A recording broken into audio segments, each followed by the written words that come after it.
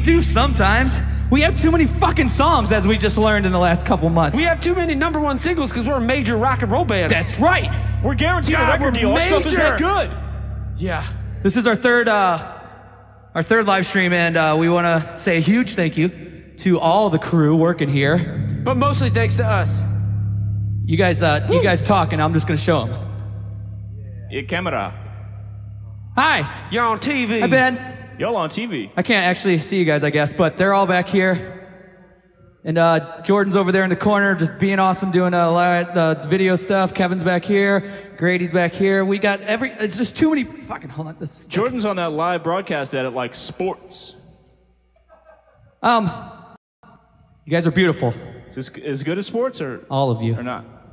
There's a great. Yeah, great. Hey, we should have one more person. Hey, look, there's Adam. For this next song. Hi, it's me. Grady probably has his mustache on still. You could film that. No? Bond shaved his pubes the same way Grady has his mustache. Hey. We have a guest print. Who's this guy? We have a friend that we're going to bring up for this next tune. An old friend. Come on up, buddy. Some of you might know him, some of you might not. He was once a member of Story of the Year. That's Greg Hopt.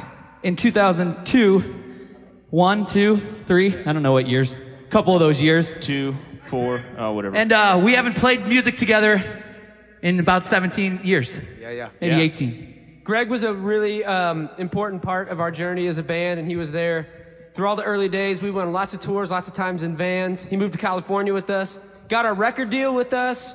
We wouldn't have got signed except for you. If you weren't so tall. They were like, look, you got one good-looking guy in the band. And we were like, that's not fair. Get him out. That's not true. So Greg's going to play Razorblades with us. A song that we wrote and then rewrote with him and then recorded it with him on Page Avenue. It's good to see you, buddy. No, Greg changed the chorus to the major scale shit because I was too afraid to go major ever until I met Greg. The chorus that's currently on Page Avenue was mostly you writing that. Nerd. Do you remember it? Yeah. Never forget a fucking classic like this, do you? It's like 9/11, you never forget. Oh, Jesus. I'm trying to cancel us, so we only can play live streams. I don't want to leave my kids anymore, so if we get canceled, I could just do this. Anyway, I'm happy to have you here. Let's fucking rock a song. It's called Razorblades. It goes like this.